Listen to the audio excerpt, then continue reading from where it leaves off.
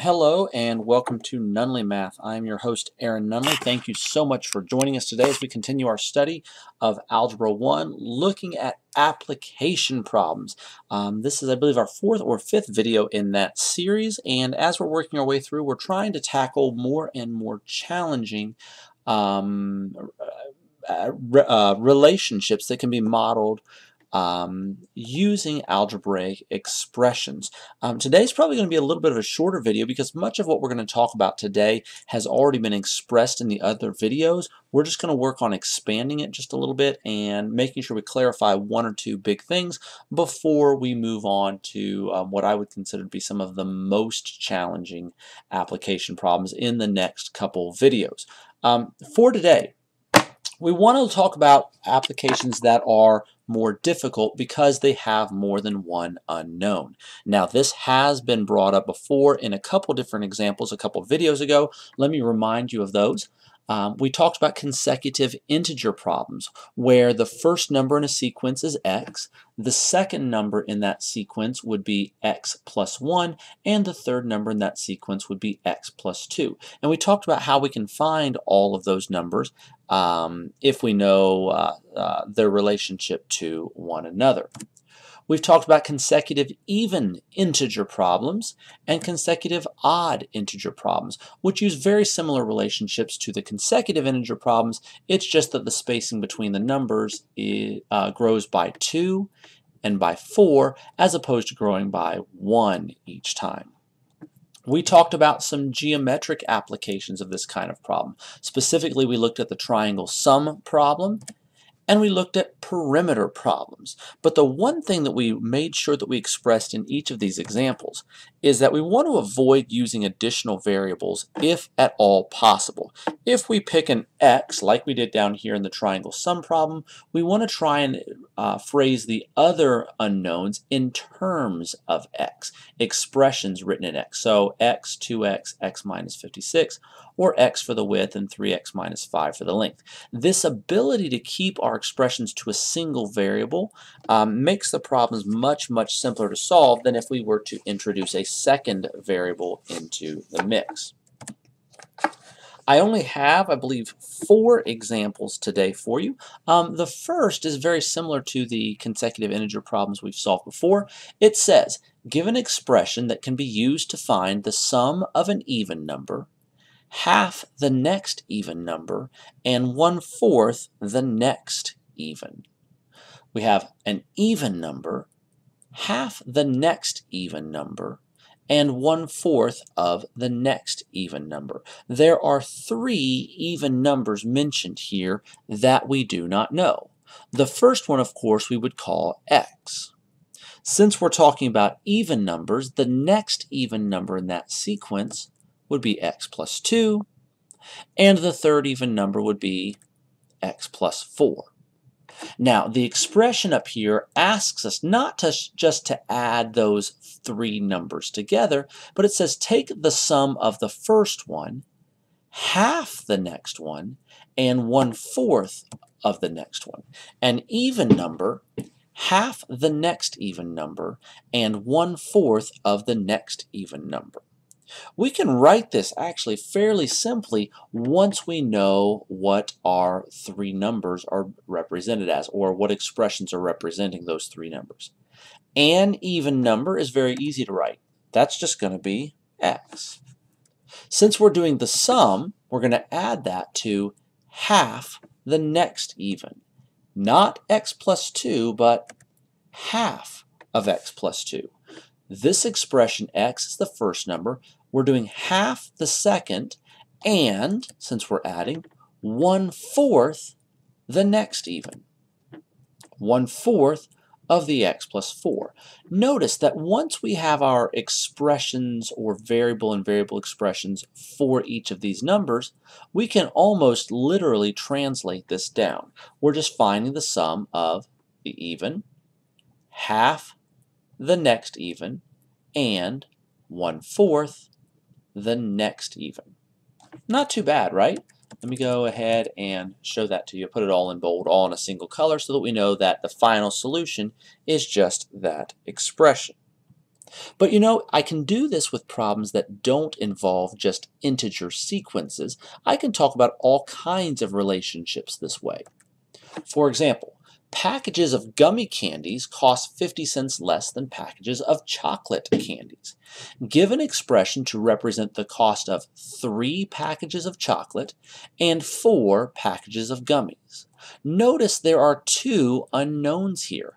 I don't know the cost of the chocolate. I also don't know the cost of the gummies. So I'm going to list those 2 things, and I need to assign variables to them.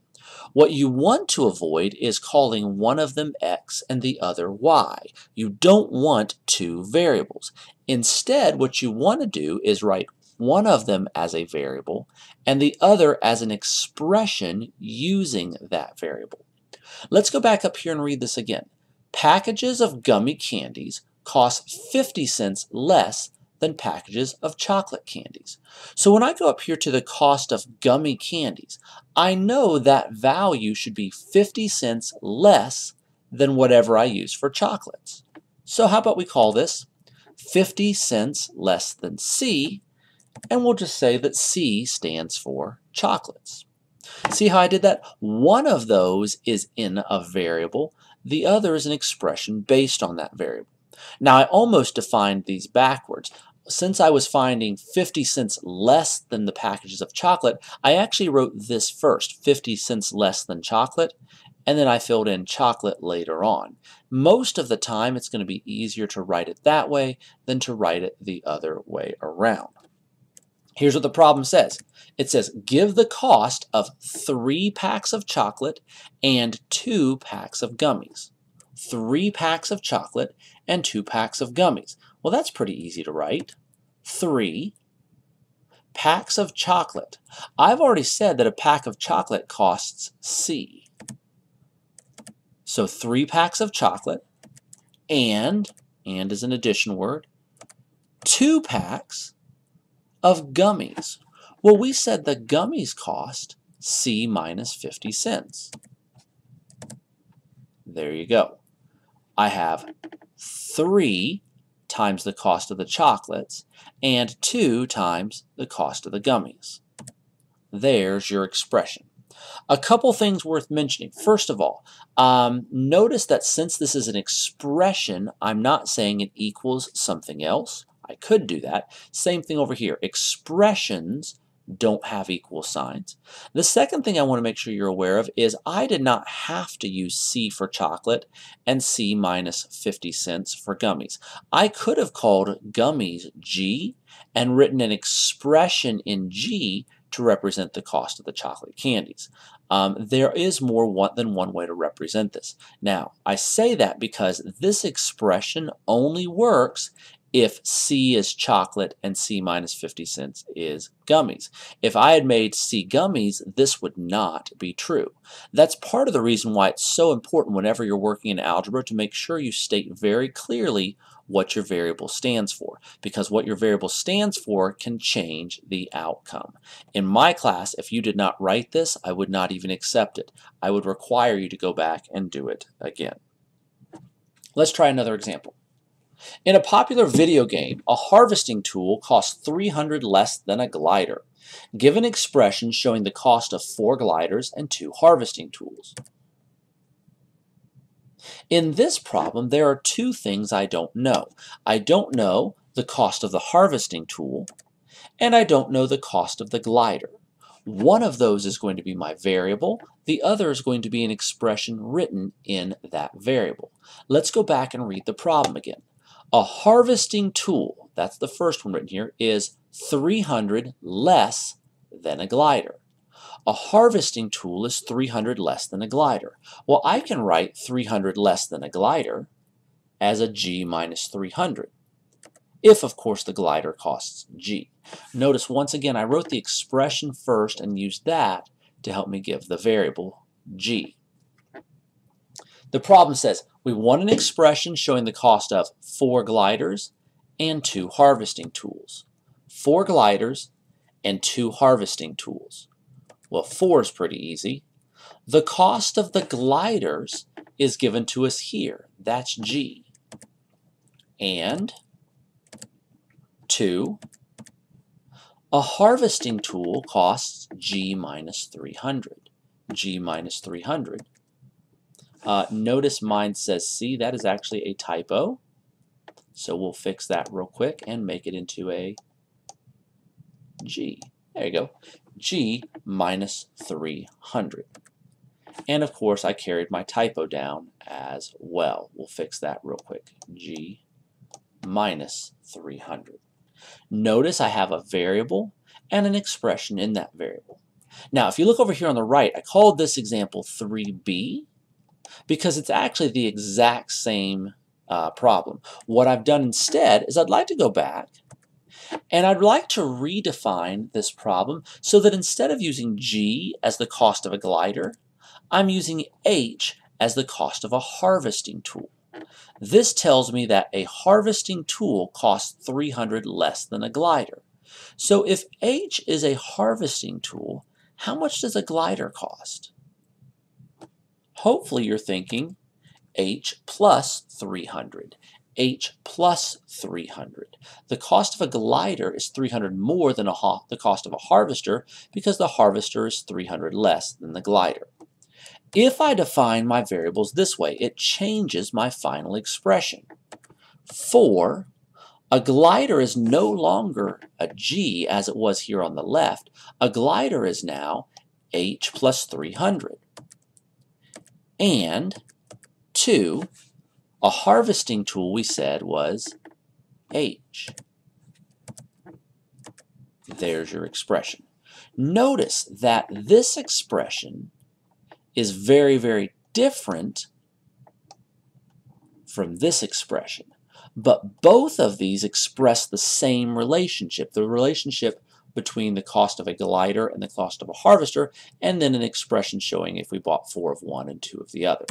They're both equally correct, but neither is correct unless you tell me what your variables mean. If your variables are not given, then I have to guess what they mean, and I never guess in your favor. Let's try this again. Now, in example 4, Mr. Nunley's 3-on-3 basketball team is amazing. Mr. Nunley scored 4 more than double the number of points LeBron scored. LeBron scored 10 fewer points than Michael. If the team scored 102 points, how many did each player score? Notice what we're asked to do. It says, if the team scored 102, how many did each player score? This word each tells me I'm looking for more than one solution. I'm looking for Mr. Nunley's points, LeBron's points, and Michael's points. If we go back through and read this again, we can find out a couple pieces of information. Mr. Nunley's 3-on-3 basketball team is amazing really is not a worthwhile expression. We called that earlier in this unit a useless expression because it serves no purpose mathematically. Instead, all this does is flesh out the story and feed Mr. Nunley's ego. So we're going to get rid of that. Mr. Nunley scored 4 more points than double the number of points LeBron scored. LeBron scored 10 fewer than Michael. Notice Mr. Nunley's score is given as the expression 4 more than double LeBron. Can we write that as an expression? 4 more than double LeBron? Well, sure. 2L plus 4. That only works, though, if LeBron scores L points. Lastly, it says LeBron scored 10 fewer than Michael. Now, we're trying to get Michael's points, but we want to write Michael's in terms of L. If LeBron scored 10 fewer than Michael, that means Michael scored 10 more than LeBron.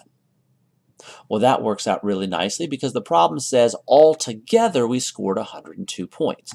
So I can take those values, my points, LeBron's points, and Michael's points, and add them together to get a total. And then I just fill in what I know.